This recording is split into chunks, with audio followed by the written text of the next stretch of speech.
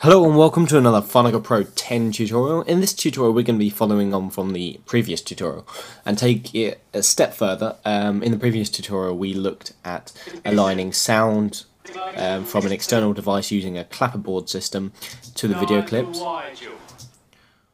You're all losers. And now we're going to be taking that a step further and taking a look at how we go from having these synchronized sound clips to creating a fully fledged sound design.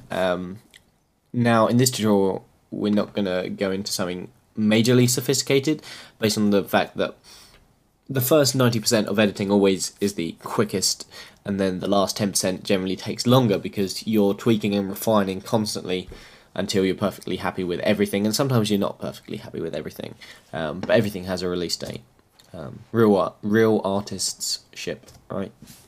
So in our sound folder or keyword collection, this clip here, which I know because I was told very simply, or these two clips, you can see we've got a 1 and a 2 of the same clip that both recorded at the same time. One is a left channel, one is a right channel. They are the Atmos sound for this environment. Now this is a very important audio file because you can hear Mr. Nigel Wigel. There is some significant background noise going on, simply because if we take a look at the wide shot, there's actually a river here that's flowing, and obviously stuff like that is a nightmare. So luckily for us, or not luckily, it was planned. We have an audio file that, if we listen to it briefly, is the sound of the river, and we use this to build up a background plate of the sound, a bit like how you would have a background visual plate before you then add visual effect elements, maybe like lens flares and such. But by the way, the lens flares in this film are real. There's no like fancy fake ones. So if we select these two channels and press synchronize clips, and then go up to the master folder, and you can see this is our synchronized clip. We're gonna rename it, and we're gonna call it Atmos River Sound. What we're gonna do is add it to the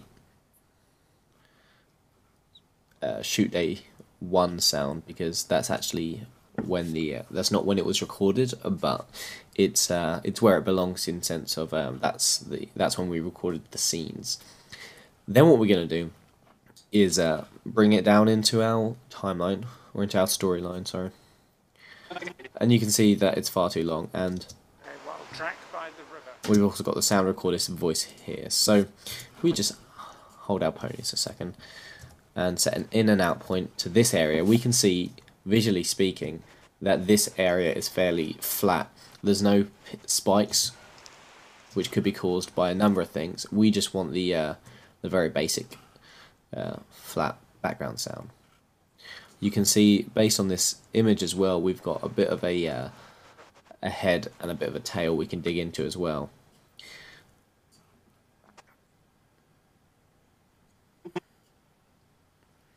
Now, before I start working on it, what I'm going to do is double click on this compound clip and make sure that the audio channels are aligned. So make sure you've got your inspector showing, and I know that the track 1 is the left channel and track 2 is the right channel, because of how this was recorded through some kind of sophisticated XLR system. I'm not a sound recordist, but it works.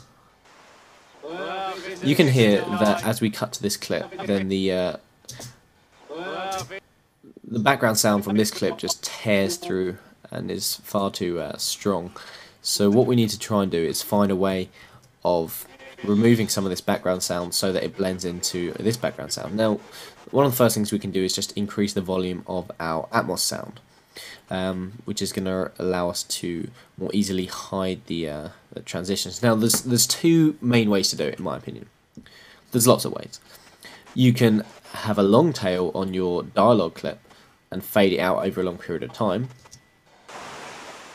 to make the transition less noticeable. or you can create a hard ending after the dialogue. Go wide. Hide you. And both of them, you can see, work pretty effectively. I'm going to use the short tail system for the moment. Well, there's a...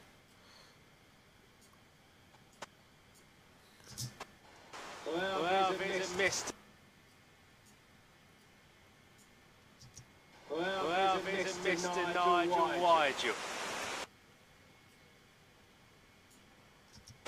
Hide you. Well, there's a Mr. Nigel Wide-you. And you can see that's sounding and looking pretty good. Now, obviously, when the scene goes on for longer, we know that for the most part, we don't actually have that much more to go on this Atmos track. So what we can do is, if we zoom out and hold down the Option key, or the Alt key if you're in England, and then drag this clip, you can see we've created a second one. And now if we grab these handles and create a crossfade, like such, and then we can, once we've got enough of these for the duration of the scene, we can then create a compound clip just to neaten things up. And then if we go into the inspector panel and click on the info tab, we can rename this compound clip Atmos Sound. And now that when it's in the timeline, we can very easily see what this audio track is, which is a good way to stay organised. You don't really need to do that for video clips, generally speaking, because you can visually determine what they are. Now let's just take a listen to this scene. Well, there's a Mr. Nigel Wide-you.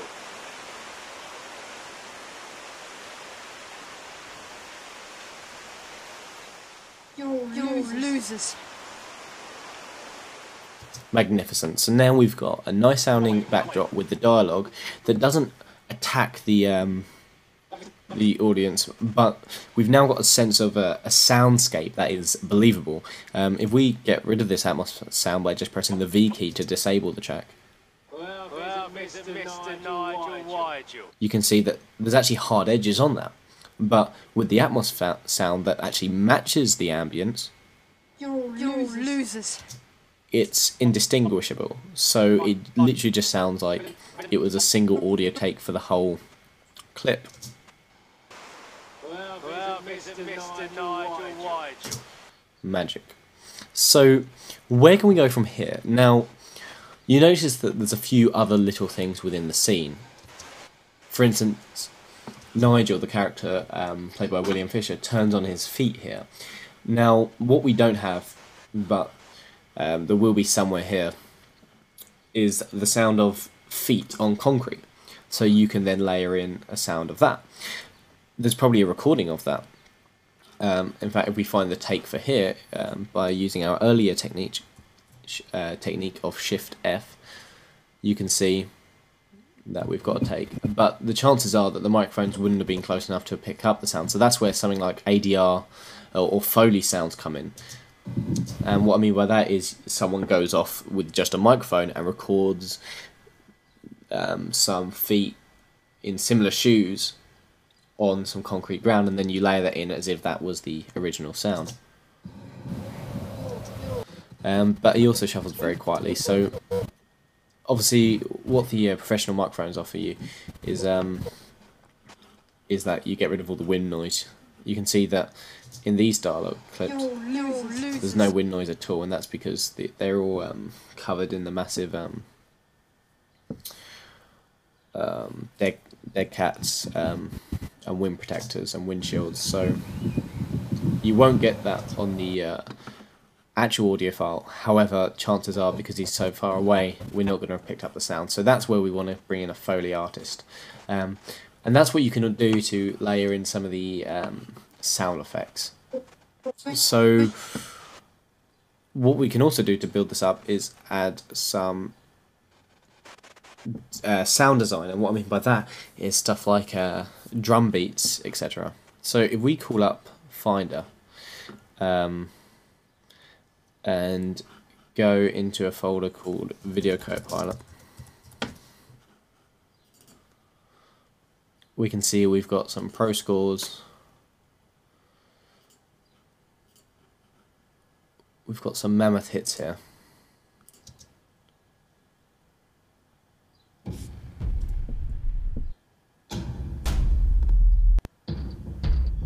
And you can just go through these and see what you're looking for. And we can actually drag these straight from Finder into the Final Cut Pro timeline.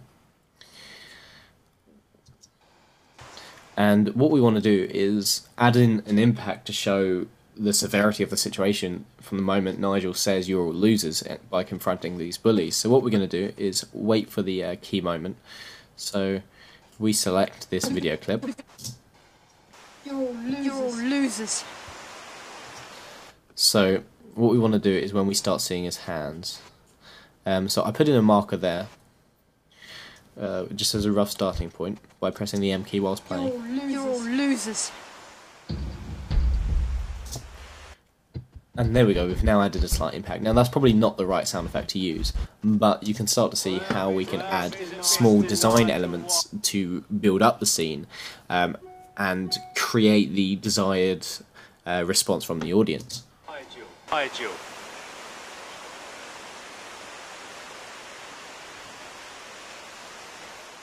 You're losers.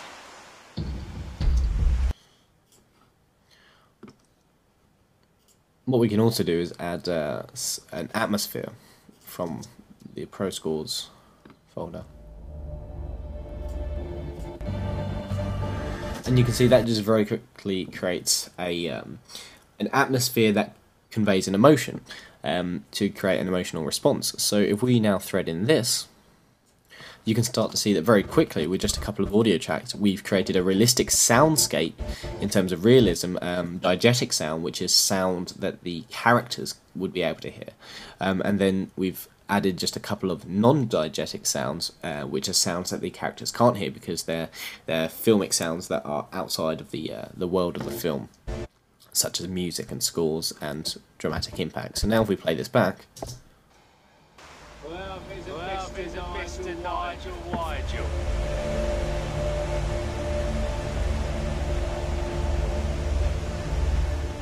You're losers.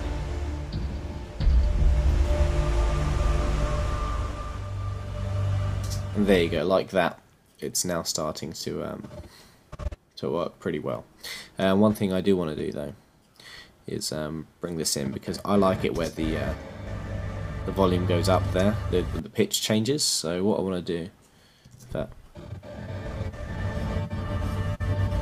there's a little sound here. I want that to come just after the mammoth hit. So I'm going to press a marker, M for marker, and try and align that.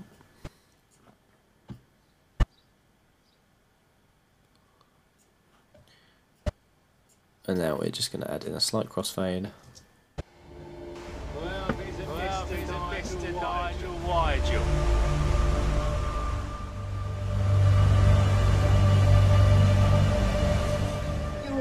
You're losers.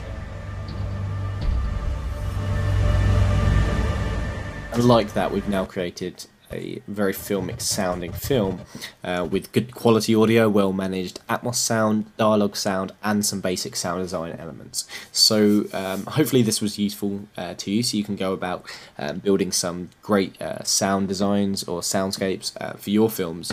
Now sometimes obviously you don't want these sound design elements, but they add to the they help create the response that you are attempting to create, which is always useful. And Pro Scores, as shown, is a very good place to start because they've got lots of great sound effects. I'm not paid to show you this, by the way.